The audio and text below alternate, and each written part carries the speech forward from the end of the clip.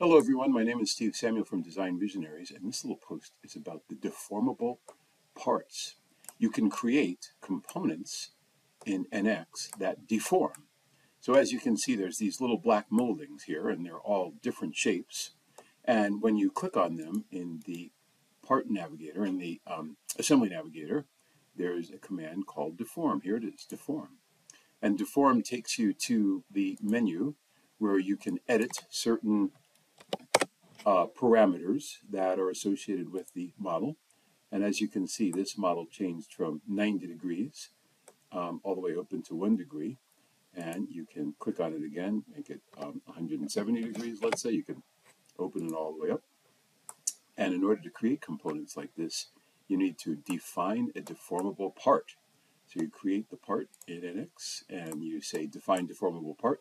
You follow the prompts, and then you get a component that can take on many different shapes within its assembly. So as you can see, I've got this one, I've got this one, I've got this one. They're all the same component, but they're all in different shapes.